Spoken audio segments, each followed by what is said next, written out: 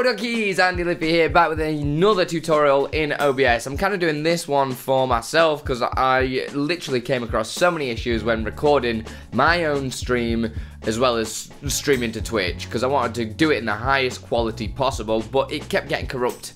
But here's how I fixed it. Before we get into the video, press that like button if you do find it useful. If you don't, press the dislike and also subscribe. It'll help the channel an absolute ton. When we get to 1,000 subscribers, I'm going to be releasing some original music that you'll be able to stream on Spotify, Apple Music, all that jazz. But let's just get into it.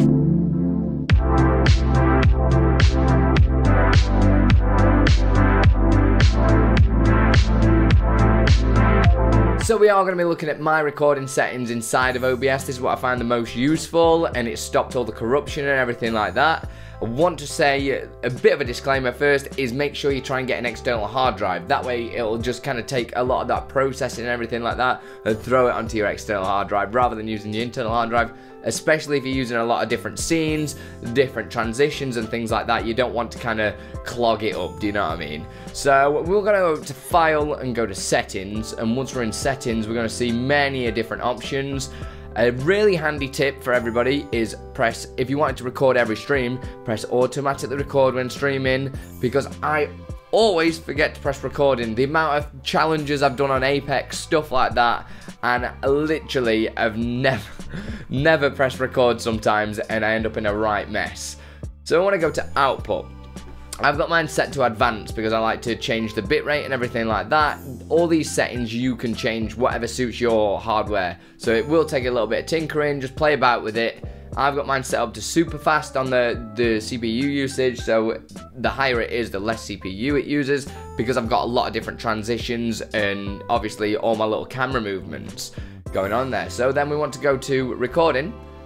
And then we've got choices just here, which I'm not going to be able to change as I'm currently recording in OBS, but you want to keep it on standard, do your recording path, do an external hard drive, okay? And you want to change your recording format into something like MKV. If you do that, that is literally probably one of the best formats to use. I know before you put it into some sort of editing software like I do, I have to convert it to MP4. I know this can do MP4, but trust me, you don't want that to do MP4, because the amount of times I've had data corrupt and you cannot get it back. There's literally no way to get it back. So definitely use something like MKV. I've actually set mine to audio track 2 as well.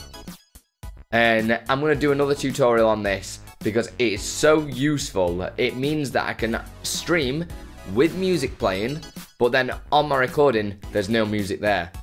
So you don't have to worry about YouTube copyright or anything like that, or if the music's too loud, you don't have to worry about any sound settings. It'll just record me and also the game sound. Okay, if you do want to see that, leave a like on the video.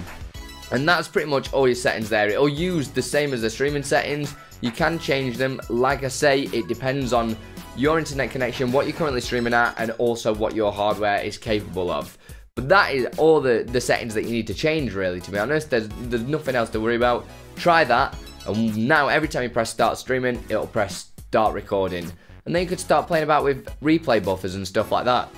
If you want to see that, please let me know in the comments below, okay? Yeah, that is one of my favourite tools. When you get them absolute play of the game moments and you just want to replay it, yes, 20-second replay, instant on stream there and then, okay? So if you want to know that, please let me know down in the comments below. If there's anything else you want me to cover on this channel, please let me know as well, alright guys? So like the video and subscribe. Put your rock for the stone. Catch you in the next one.